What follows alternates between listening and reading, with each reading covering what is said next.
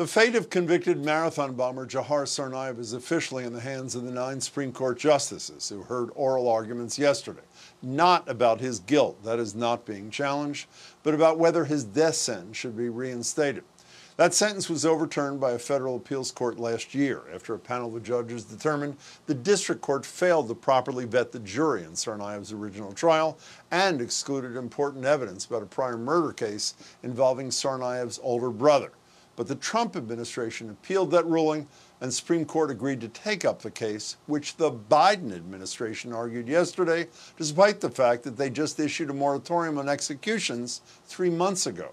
What we are asking here is that the sound judgment of 12 of respondents' peers that he warrants capital punishment for his personal acts in murdering and maiming scores of innocents, and along with his brother, hundreds of innocents at the finish line of the Boston Marathon should be respected.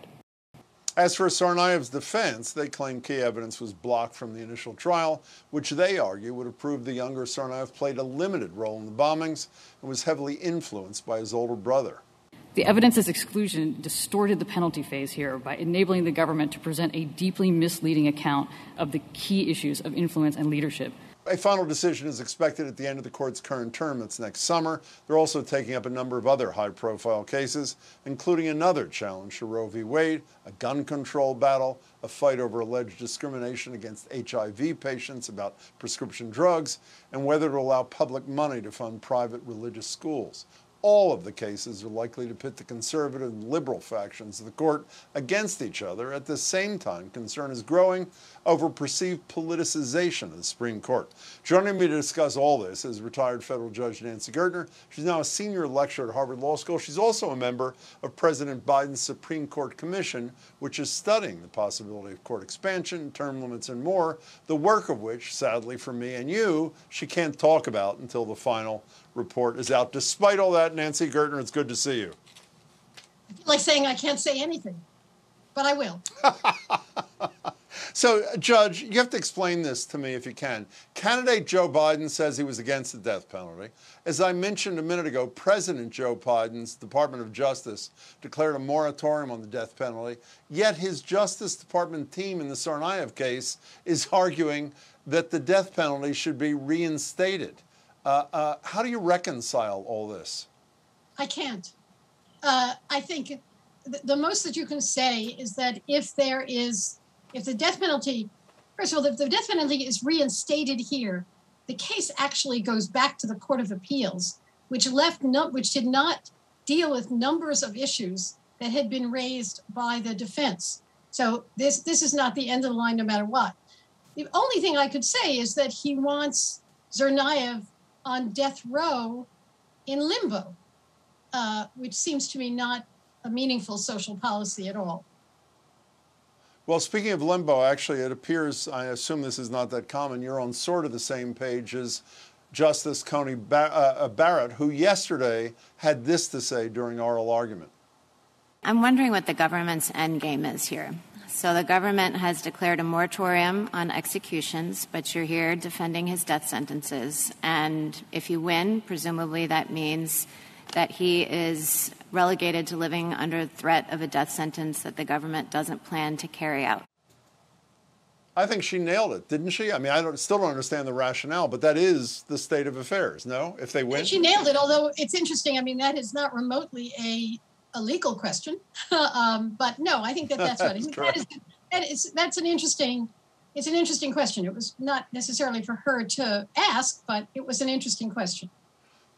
So if you can't reconcile those things, since as a judge, you often had to weigh through both sides of an argument, play the Biden administration, what would their explanation be if they were here as to why they proceeded with this? And if they win, they end up with a death sentence for which they oppose for Tsarnaev. Well, the only thing I can think of, and you see this a lot in the Merrick Garland administration of the Attorney General's office, is that they see themselves as not the final word. They've only put a moratorium on the death penalty, and so arguably another president could lift that moratorium, and they may well be saying that in the universe of people who should get the death penalty, he's at the top. But it certainly is inconsistent with what Biden has said. Hell of a commitment to principle, I should say.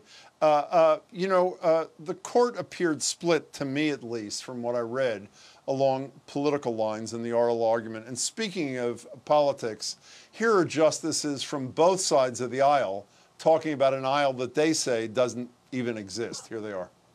It isn't really right to say that it's political in the ordinary sense of politics. I think that when we do that and we begin to venture into the legislative or executive branch lanes, those of us, particularly in the federal judiciary with lifetime appointments, are asking for trouble. And Coney Barrett went even further, as you know, standing next to Mitch McConnell, I think in Kentucky, I'm not sure, says we are not partisan hacks. Are they partisan hacks? Well, take out the hacks. Are they partisan? It seems to me it is so obvious, it's almost embarrassing to ask.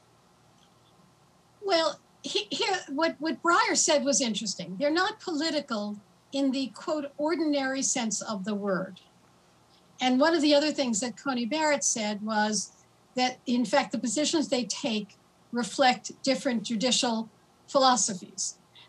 Both are right. They're not political in the ordinary sense of the word.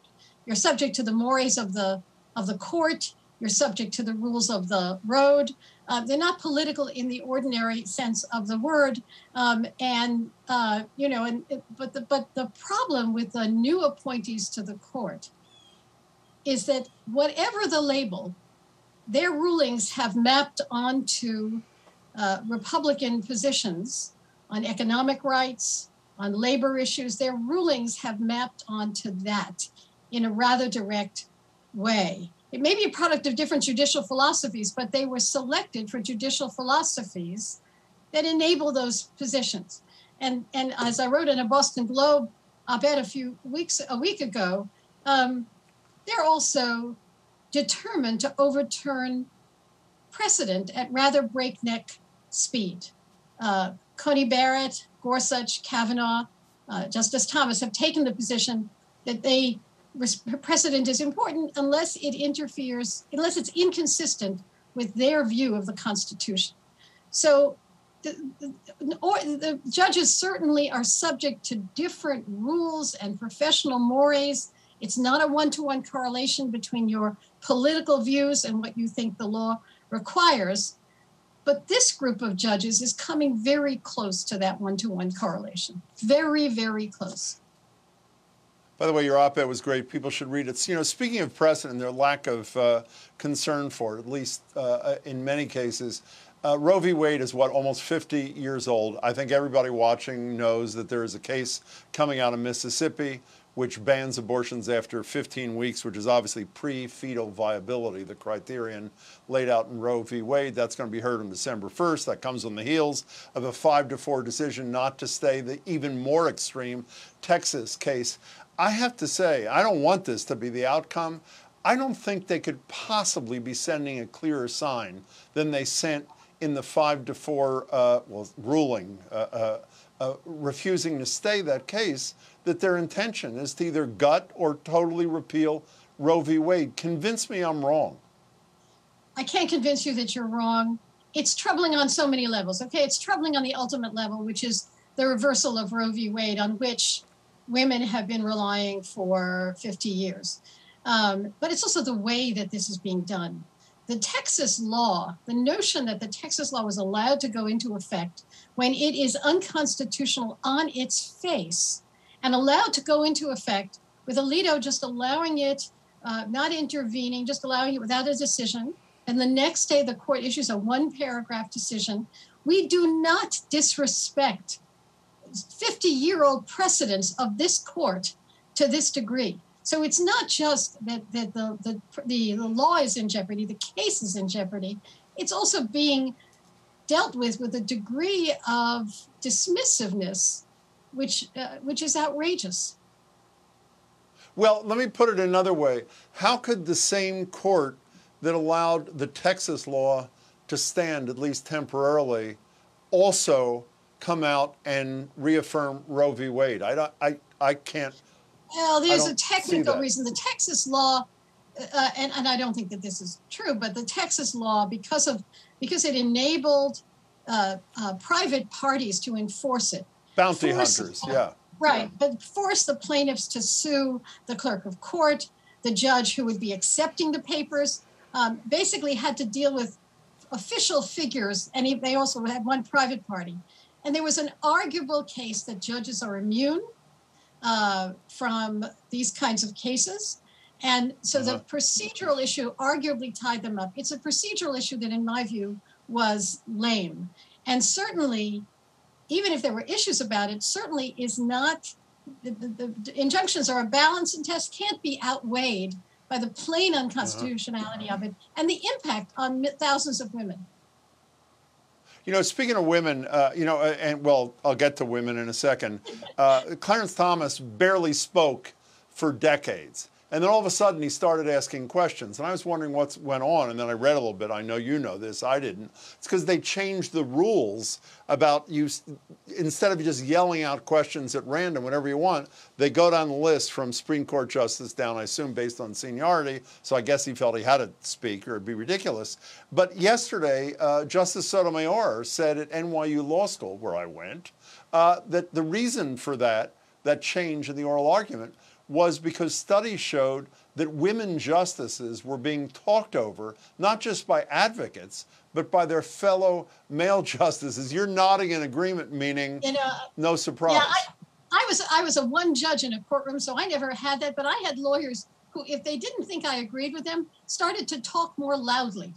It's what, sometimes what you do to someone who's not speaking English, and you think that if you say it loud enough, they'll understand. That happened to me. But yeah, no, of course, everyone has, every woman I know has been through that. So, and if it makes Clarence Thomas speak, I suppose that's a good thing.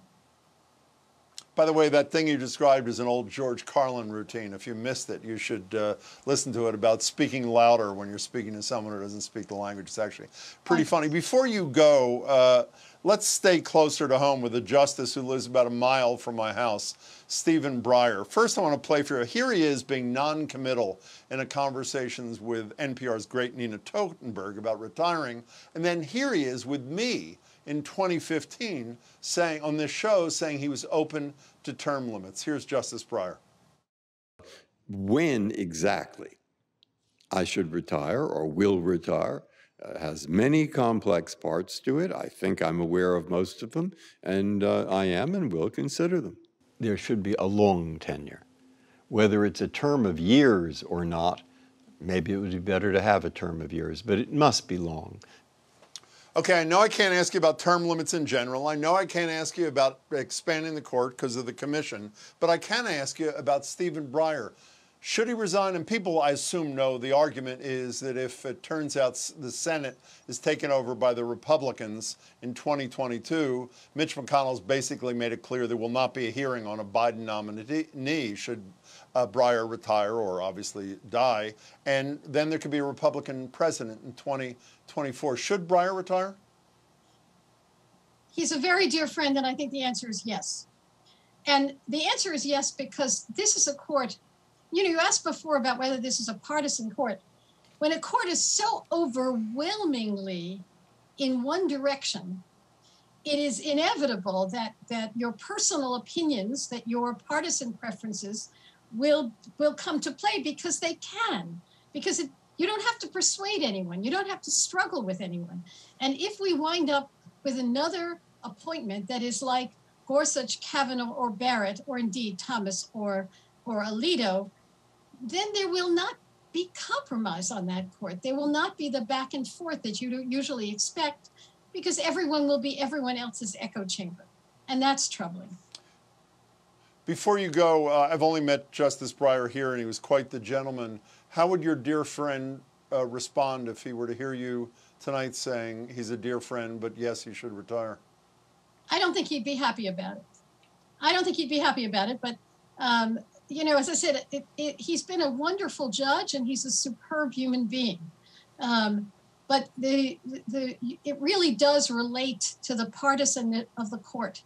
If you have a court of, you know, two other people, let's say it's a 3-judge court, who look and talk like you don't really have, you're not really challenged. You don't really have to compromise. You don't really have to accommodate. So there is a risk that we're going to wind up with a court that is, you know, as it is now, at least 3 of the justices were recommended by the Federalist Society, have very similar views. And it would not be a good thing for any of us if the rest of the court was like that as well. Judge Gertner, I hope to see you right after the commission issues its final report, but it's great to see you tonight. Thanks so much for your time. Okay. Take care.